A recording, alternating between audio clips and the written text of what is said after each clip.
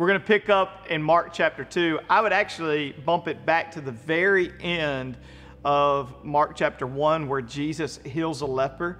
And there's something I want you to see and write into your notes. And it's a word that I think is a word for the body of Christ this year, is to downshift. And even though you see that Mark is very fast paced and he's hopping from one story to the other, I appreciate it because he doesn't take time. He doesn't beat around the bush. You know exactly. He's a bottom line talker. You know exactly what he's trying to get to. Even though he does this, you can see that when it came to hurting people and it came to lost people, Jesus would downshift. He would put it in another gear. So when I was growing up, and some of you that are older than me, we all learned how to drive on a manual transmission. We put it in first, push the clutch, we'd pop the clutch, go to second, push in the clutch. But when we wanted to round a corner that was sharp, man, I would have to put it back in third gear, slow down, and round the corner. You're going to see this with people who are hurting on the inside, or they are lost and they just need more time. Because you can't really hydroplane over deep, deep needs. And you see Jesus taking time. So we're going to see this in chapter 2. He's just healed the leper. And then it just talks a few things. Jesus is going to forgive and heal a paralyzed man. His friends tear a hole in the roof to get him to Jesus. You see him taking time to heal him, forgive him. He took the time to even tick off some religious leaders. But now you're going to watch him take time to eat with people that need to get to know him. Once again, this is verse 13, Jesus went out beside the lake. A large crowd came to him and he began to teach them. As he walked along, he saw Levi, son of Alphaeus, sitting at the tax collector's booth. "Follow me," Jesus told him, and Levi got up and followed him. While Jesus was having dinner at Levi's house, many tax collectors and sinners were eating with him and his disciples, for there were many who followed him. When the teachers of the law, who were Pharisees, saw him eating with sinners and tax collectors, they asked his disciples, "Why does he eat with tax collectors and sinners?"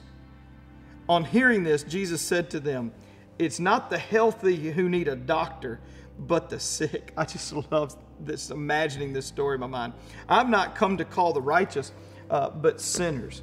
Jesus had an ability to be around sinners, share meals with them, share his heart with them without compromising his holiness.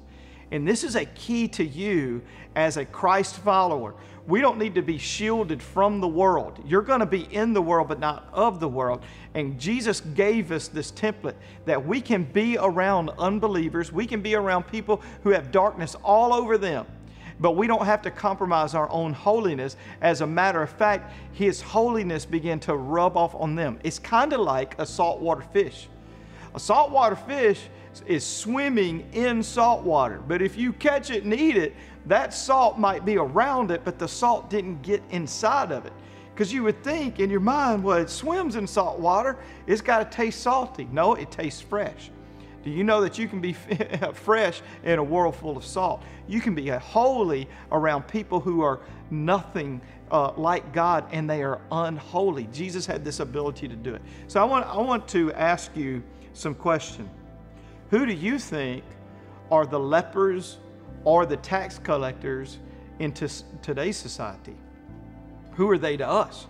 Because every culture and every generation has some group of people that they demonize more than others. You know, for us, it could be people that are in sexual sin, people that have made whatever mistake that is. But you need, in your personal life, to challenge this inside of you. Because you're either going to be the sinner in the story, the religious person in the story, or you're going to have the heart of Jesus in this story and say, you know what?